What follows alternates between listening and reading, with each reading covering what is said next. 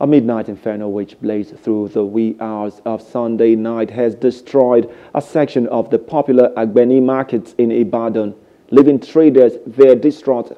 Eyewitness account revealed that the fire incident started at around 4:30 a.m. as it took the intervention of firefighters from the State Secretariat to contain the accident. The Agbeni Fabric Market, located in the Ibadan Northwest Local Council district of Oyo State, is adjudged as one of the largest fabric markets in the southwest.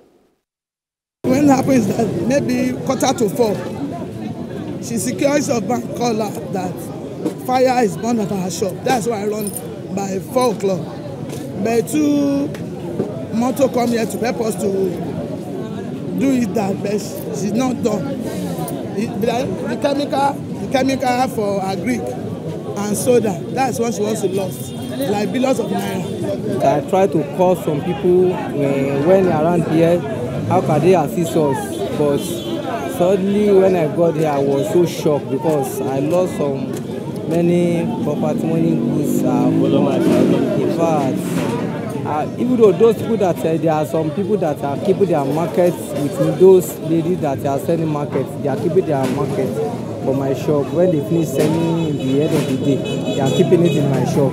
But suddenly, everything we send their children in the school. But now that this thing happened now, I don't even know the condition that some of them will be in now. So I want government to assist us to help us because we lost so many things. Speaking with newsmen, traders affected by the fire incident called for support from the state government while also recounting their sad experience.